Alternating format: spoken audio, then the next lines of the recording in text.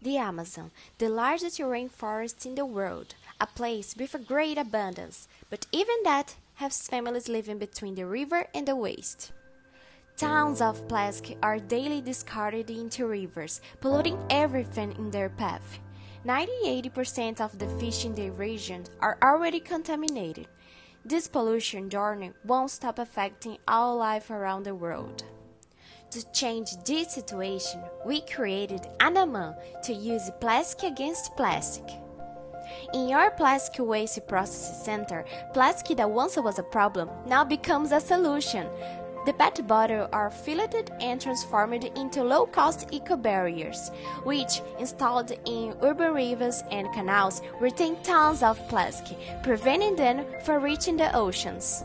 And we went further. We have also developed the recycling bins made of recycled plastic that facilitated the work of recycling cooperatives, due to environment education actions. Now, plastics that end up in your rivers return to the recycling market to become new products.